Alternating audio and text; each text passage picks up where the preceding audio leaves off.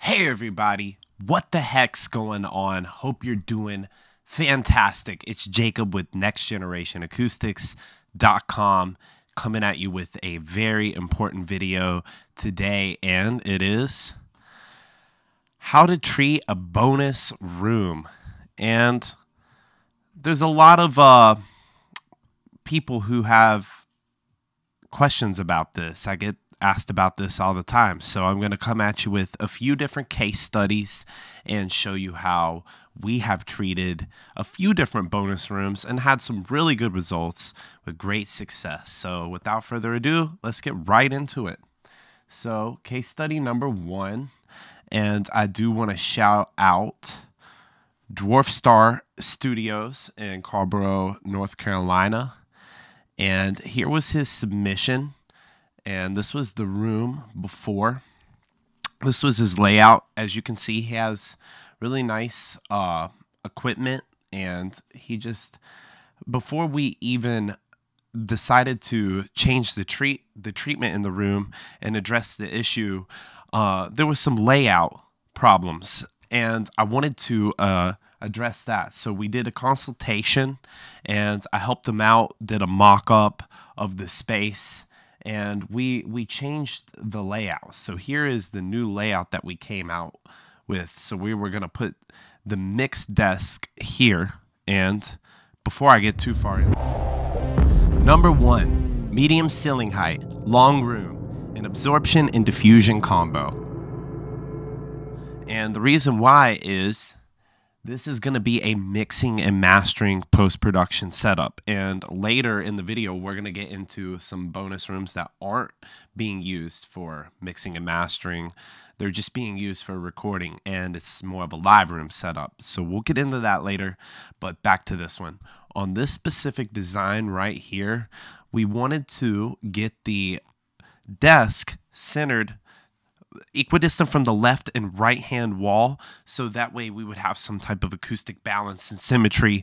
We didn't want the waves reflecting off of one wall faster than the other, and so we adhered to the basic principles of other mastering rooms. The big issue back here is this huge cove, and we know that sound's going to be reflecting unpredictably already. So that's why we slapped diffusion around the whole space to help. And we have the absorption combo that works in concert with the diffusion. When the diffusion splits the waves up, it actually helps the absorbers work more effectively. So when we go back to our mock-up here, this right here is his submission. This is the mock-up and design that we came up with after we had came up with a few different renderings and renditions. This is the final colors, and this is after he had got it installed in the room. And here is more of a finished photo, you know, with some action shots here, band playing and stuff. And he's been getting some great results out of the space. So y'all make sure to check him out, give him a follow, and tell him I was the one who sent y'all his way. And if you look right here, here's just a couple other designs. This was one that I really liked. This is like a light gray with a golden pecan finish. Same exact treatment design, just a different color finish. Here's some other different angles here. And if y'all are interested in booking a consultation and getting an exact layout for your room is something that you would be interested in, there's going to be a link below. Feel free to click it, reach out to me, book a session, and I will help you come up with a design and answer all of your questions and help you get your room just right if you have a bonus room that you're trying to treat. Okay, so let's get back into this one right here. Number 2. High ceilings in a large open room, absorption and diffusion combo. Okay, so what we have here is some pictures of the room after treatment. It's got a very high A-frame ceiling, and there was a lot of boominess, just sound going around up there on that ceiling. So we mounted some panels up here on this angled ceiling. We did a back wall diffuser absorber combo to help right around the mix position. And he got a nice array of like 4 portable panels that we put on wheels so he could roll them around. Here's some other spots near the live room that he has some diffusers worked in. And we also have some other shots here that will give you a better vantage point of, you can see how we went about treating. This is another bonus room, basically a 3rd story attic bonus room. This is his back wall. If you want to see the front wall of that mix position right there, it is right here. And sorry about the orientation of the photo. A tight speaker setup, I would recommend spreading those out wider and getting a triangular setup, but that was just while he was putting the treatment in the room. And same thing here, we have a little microphone recording setup right here. He's gotten some really nice results in recordings out of this room from what I hear, because the cool thing is he can use that big open ceiling area is a nice live room setup to get a lot of room noise if that's something that he wants. Like, let's say he's doing drums or acoustic instruments, or he can go over to other sections of the room where he has kind of like a booth setup, or he could bring the portable panels in and tighten up the sound. He also has a section for mixing, and it's kind of just like a multi-purpose bonus room, okay? Now, a bonus room is never going to be like perfectly ideal for recording, mixing, mastering, all that stuff. But if that's all you got, you know, you can use a combination of absorption and diffusion. On both of them, we used our column slat diffusers, and you can find those right here. And the specific ones in his studio are going to be the Golden Pecan. Okay? Number 3, medium ceiling height in a long room. This time we did absorption only. Now, why do we do absorption only? 1 was budget, and 2, this is only being used as a live room. It's a drum room, and the drums were just too boomy. And he wanted to have a tighter rehearsal space, cleaner acoustics, a tighter space for practicing, and so it's just not so freaking loud. And I totally understand as a drummer myself, believe me. So here we go. We have some after shots, and what we did is we lined this whole ceiling with 2x2s, okay?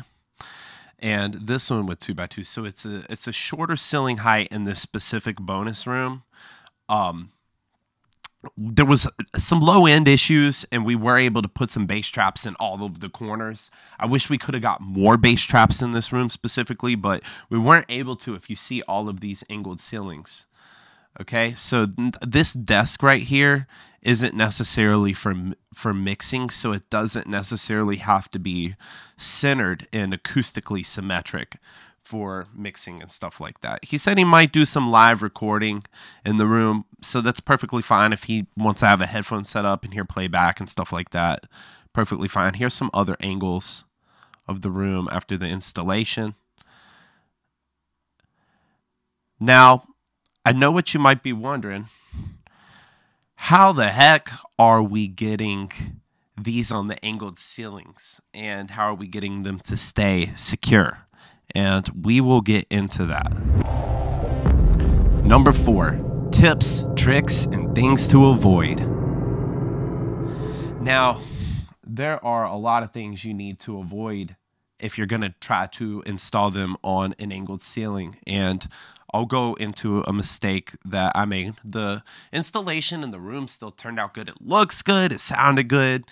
Happy with the results, but learned some things that I would not do again on this specific case study. So let's check this one out. We have another bonus room. This one was treated with 56 panels. These are actually 3 foot by 1 foot, but they are with the custom graphic fabric which looks really cool. It's like a deck of cards, and it really goes with the schematic. There's dark trim, red walls, so we did a red panel with dark clover design on the fabric, and we stuck with the 1x3s for pretty much the whole room, besides these little custom shapes right here. Now, the issue with this is all of it was hung using Z-clip installation clips. Now, Z-clip installation clips are not what you want to use. What we use specifically now, that installation took, I believe, 2.5, almost 3 days to get done with the Z-clips. We could have got that whole room done in 1 day if you would have used the custom installation cleats. And you might be wondering what that is. Well, I have some right here. It's basically a French cleat, okay? This right here is your custom cleat, and it mounts on the wall this way. Then you have a corresponding cleat, okay, like this, and it's going to mount and interlock just like this. This one's going to be on the back of the panel. This one's going to be on the wall, and they interlock with one another. Okay? Now, you can buy these directly on our website, specifically for the width of your acoustic panel. If you want to know where that is, just go to our website. You're going to click Products, Installation Hardware, or you can just scroll down and click All Products and go there. But we're going to go to Products, Installation Hardware. This is the fastest way. You'll see this 2 different sections: panel tracking system, which is if you want to run down a track down your whole wall. And then you have the custom panel cleating, which is if you want to do them in individual units. So the ones that I just showed you, these specific ones right here, this is a 1-foot unit, okay? So this would be your 1-foot wide set, $10 for a pair. Now, if you're going to use them on an angled ceiling, you need to use 2 pair per panel. 1 at the top, 1 at the bottom. Double them up. That way you need a pair for the top and a pair for the bottom. So that way you can slide it in from the side, okay? That's how these go in. So what we're looking at here, I want to give y'all a really quick example of the panel tracking system in a bonus room, okay? And this right here, if y'all look, you can see that there's some lines going down, and this was a really smart approach, because what this specific studio owner did is he painted his panel tracking system the same color as his wall. So we just sent it to him raw, and then he painted over it when he painted the walls so it could match, and just screwed it directly into the wall, into the studs, okay? Very, very smart approach. And what we got, if you want to find those on the website, you're going to go to Products, Installation Hardware again, and you'll see Panel Tracking Systems, okay? And you can click this, pick different sizes. You can pick different finish options, or you can just get it in natural like he did and finish it yourself. So there's a few different options there. Now, when you're placing an order, if you want to treat it with the bonus room, you can order it as a standard acoustic panel and then install those cleats on the top and bottom. It doesn't have to be a baffle to go onto the angled ceiling section. You could just get a panel. There's an actual structural frame on the back side of each panel. So this is the structural frame right here. And if you could see this, you're going to screw directly into the panel frame on the back side, okay? And it's that simple. Now, if y'all have any questions about how you can best treat your bonus room, feel free to book a consultation. you can click here on the link below, or you can fill out our free room analysis, enter in the information about your room so I'll know the square footage, length, width, the construction materials, all the information that I need to know about your space. That's under free room analysis. Just click room analysis on our website and it'll pop up. Fill out the information and we'll get back to you as soon as possible. And y'all make sure to subscribe to the YouTube channel, okay? And I'm glad that I can help y'all out with this. Hopefully this answers a lot of questions about treating a bonus room, some of the do's and don'ts. Remember, doing it with Z-clips is a nightmare. You don't want to do a thinner panel, a 1x3. We ended up having to do, like I said, 50 panels to get the whole room treated, whereas we could have got away with about 25 panels if they were 2 foot by 2 foot. Okay, so go with a bit of a wider panel is something else I would recommend to get away with less units. You'll definitely save money if that's what you want, but if you like the aesthetic of having multiple thinner panels, the benefit of that is you get more placement options throughout the room. So something to think about is the width of the panel. Do you want 2 foot wide? Do you want 1 foot wide? The placement, your budget. But if those are all questions that you want answered, like I said, just click the link below, book a consultation. I'll help you out. Fill out a free room analysis so I have the information. And in the meantime, you guys, let's go to our last segment and the part that we've all been waiting for, this shit post of the day. Okay, so today, let's see what we got. And I mean, I don't even got to really pick these. I just scroll and see what's on there, and you guys never let me down. So what we have here is Thomas Holza. He said, I was mastering an input recording from a wedding gig just for fun, testing some new plugins. Went to check the stereo image and the scope gave me a graph. It looks oddly familiar, yet I can't quite put my finger on it. Wow. 191 likes. Okay, so I'm going to laugh at this. Wow. And I thought this was, well, we'll skip over this.